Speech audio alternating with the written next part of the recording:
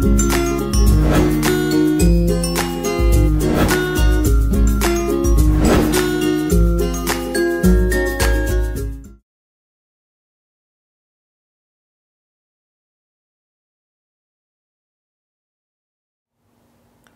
Naresh IT Technologies, this is Mahesh. So, I am preparing a video series on Flutter. In my previous videos, I explained what is Flutter and how to set up the Flutter environment, and we've seen the Hello World application, the Flutter Hello World application is in the previous videos. Okay. So, in this video, we'll discuss about two things we'll discuss. One is what is a stateless widget and what is stateful widget. Okay. So, in this video, we'll discuss about these two things we'll discuss. One is a stateless widget and one more thing is what? The stateful widget. In my previous video, I given some brief overview on what is stateless and what is stateful. In this video, we'll see the example, we'll understand what is stateless widget and what is stateful widget. So, what is stateless means nothing but we cannot modify the state, like for example, just we can display a message on the screen, that's it. We cannot like just only we can display some UI can display on the screen, we cannot perform any other operations you cannot perform, like you cannot update the text or you cannot configure click events, like these things you cannot configure in case of stateless widget.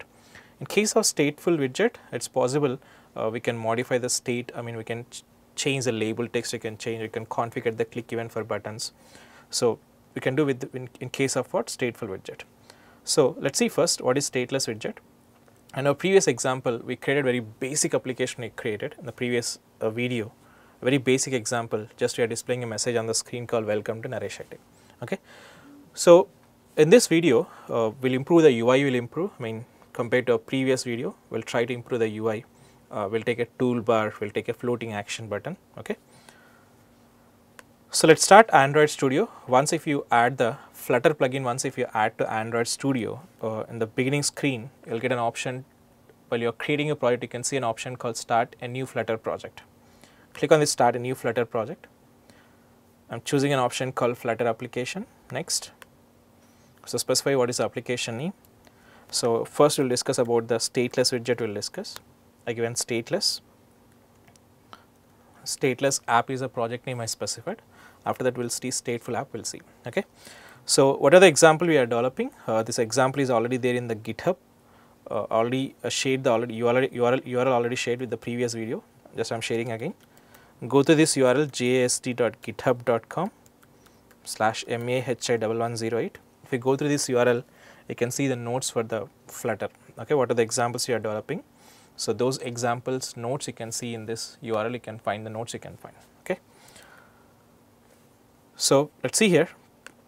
Just start the Android Studio, and while you are creating the project, choose an option called start a new Flutter project.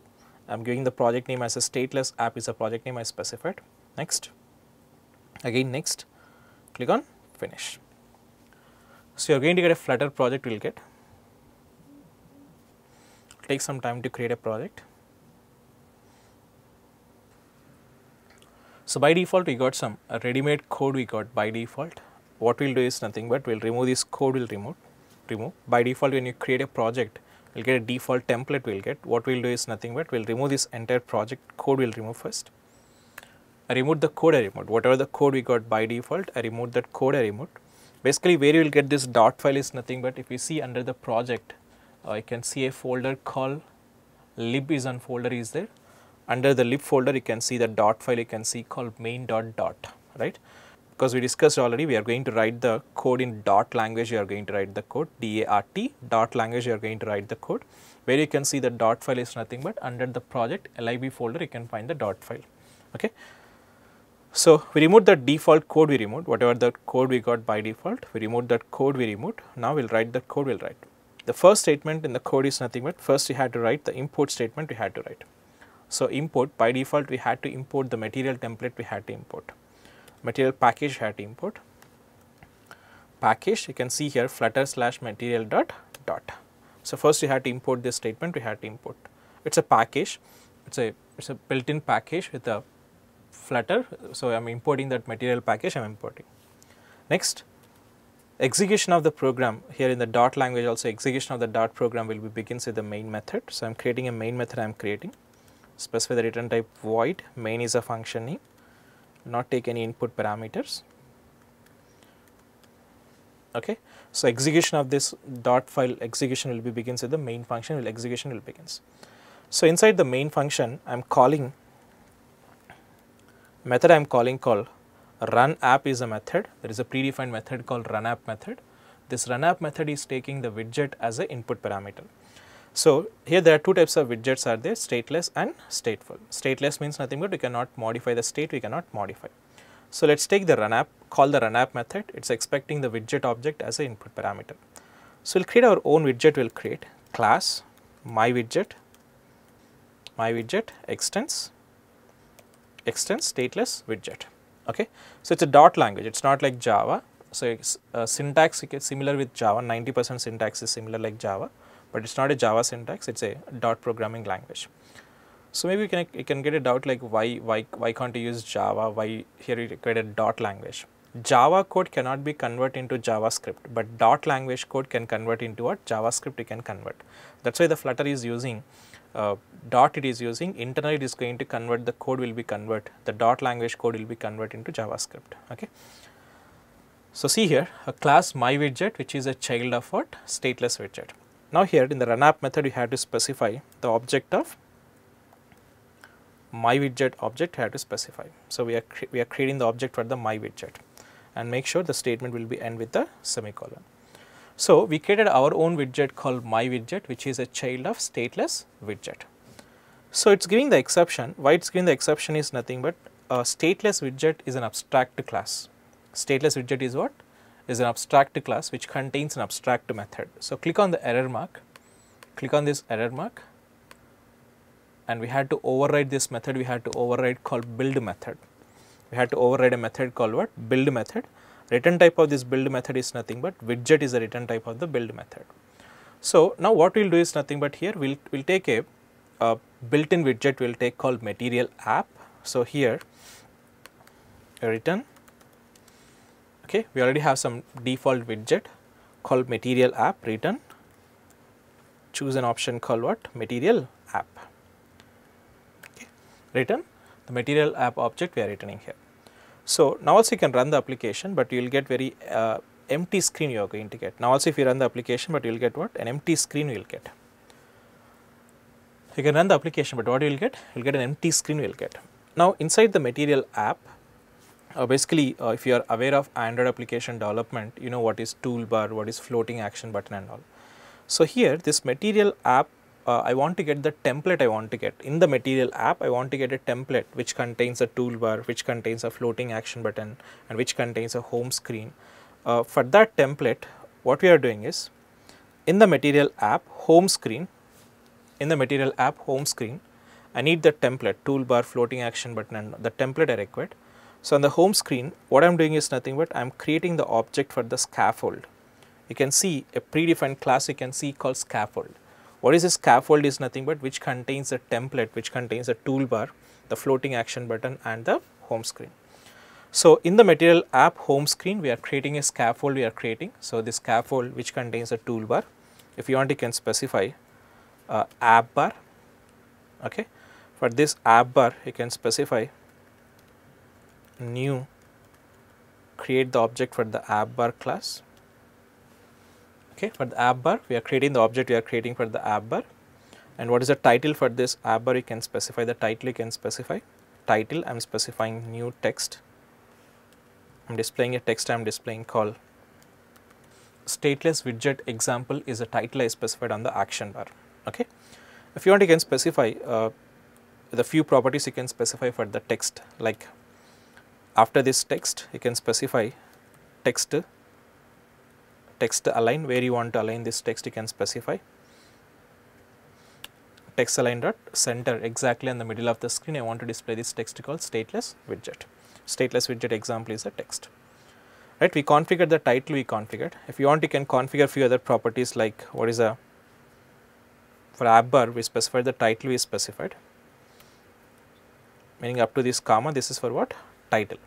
You can specify what is the background color you can specify, like by using the background color you can specify the color code you can specify, like colors dot, what is the background color I specified the color code I specified called the green is a color code I specified. I taken a color code called what? Green is a color code I taken. Okay. So now we specified the tool completed, the toolbar with the background color green, and we specified stateless widget we specified. Next, the scaffold contains a toolbar, or you can call as a app bar also you can call. The next thing is nothing but what is a next body. What you want to display on the body you can specify here. Just I want to display exactly in the middle of the screen. Exactly in the middle of the screen, I want to display a message. I want to display new text. I want to display a message called welcome to NareshIT is the text I am displaying. Exactly in the middle of the screen I am displaying a text called welcome to NareshIT. If you want to configure few properties, if you want to configure like what is a text size, what is a text color, like these kind of properties if you want to configure, after this text you can specify, you can configure style, create the object for this text style class, create the object for what? Text style class. You can specify what is a font size, what is a font style and all. So I am specifying the text style like a font weight. Under this text style you can specify what is the color code of the font. I am using colors dot, I want to display with the green color, I want to display color code. Next, and we specified text color, we specified the green, and you can specify few other properties. Just give control space, you will get all the list of possible attributes. I specified font weight like a font weight dot bold, the bold color I want to display the text. And if you want you can specify the font size also, you can specify like font size. I specified 40, and make sure it's a by default it's a float type of value. You have to specify the float value, you have to specify 40.0 like that. Okay, exactly in the middle of the screen we are displaying a text, we are displaying with the name called welcome to NareshIT with the font size 40, bold color, and color code is what? Green color code is specified. So if you want you can specify the text align property, you can specify for this. Where you are creating the text view, there only you can specify text align. You can specify text align dot center. The same font style properties if you want to apply for app bar title also, if you want to apply you can specify here. You can configure these properties, you can configure like what is the color, what is the font weight. I specified the white color code. So on the app bar we are displaying a text called stateless widget. On the screen we are displaying a message called welcome to NareshIT with the 40 is the text size we configured. So the scaffold is a template we taken which contains a toolbar, the home screen or you can call as a body, and one more thing is nothing but floating action button. If you want to create a floating action button, if you want to create after this body, let's check where the body is ended. Up to here the body is ended. Now I can specify the floating action button, right? We are creating a floating action button. We are creating. You can specify new a floating action button. New floating action button. The first parameter is taking an input parameter. Once if you click the floating action button, which particular function you want to call, you have to specify the function name. As of now, we specified null. We specified because we are not configuring the click event for the floating action button, because we taken a stateless widget. We cannot update the components. We cannot update because we taken a stateless widget. Okay. So comma, what is the icon for the floating action button? You can specify the icon. You can specify floating action button. You can specify what is the icon. On press we configured null. If you want, you can configure what is the background color for the floating action button. I specified the same, the green color code applying as a background for the floating action button. Colors dot green. So we are creating a floating action button. We are creating. Okay. So whenever you press the floating action button, we specified null. We are not performing any action. What's the background color for the floating action button? We specified green color. If you want, you can specify what is the icon for the floating action button. You can specify like child. You can specify new. Create the object for the icon class. You can specify icons dot. So these are all the built-in icons. You can see the preview of the icon also. You can see here. You can see the preview, images preview also. You can see what this icon contains. You can see the preview also. You can see. Okay. For example, I am taking a icon called face is icon. I am taking here. So already by default in the material design, you are going to get some icons. You are going to get. We are using those predefined icons we are using. So we place the icon also we placed. Now we'll run the application. This is a very basic example with a scaffold template which contains the app bar, body as well as floating action button. Okay, and we taken a stateless widget, so we cannot update the screen. Just only we can display some static content we can display on the screen. So let's run the application and see the output. What is the code we written? Okay. First, I am testing the app in the simulator, iOS simulator. So, it will take some time to start the simulator. Once the simulator is started, we can test the app, we can test in the simulator, we can test. Okay. And once it is working fine in the simulator, we will test the same app, we will test in the Android emulator also, we will test the same app. Okay. So, simulator is started. Now, you can run the application on the simulator, you can run the application. Click on this run button.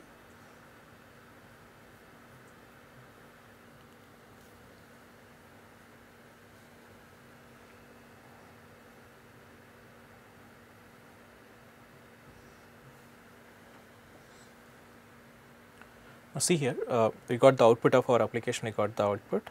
This is what the application we created. So we taken a template called scaffold is a template we taken. With that scaffold, we got the toolbar as well as the body as well as the floating action button we got. Okay. We are updating, we are displaying a text. If you see the code, if you see once on the app bar, we are displaying a text called stateless widget example is a text we are displaying.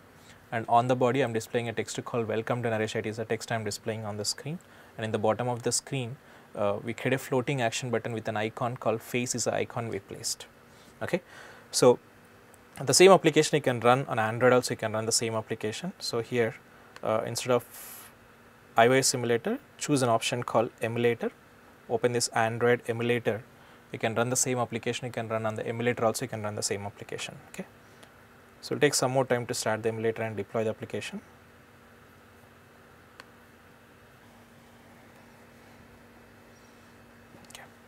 So we tested the application, we tested on Android as well as iOS. You can see the same UI as well as same look and feel you can see in the same Android device as well as iOS device. Okay.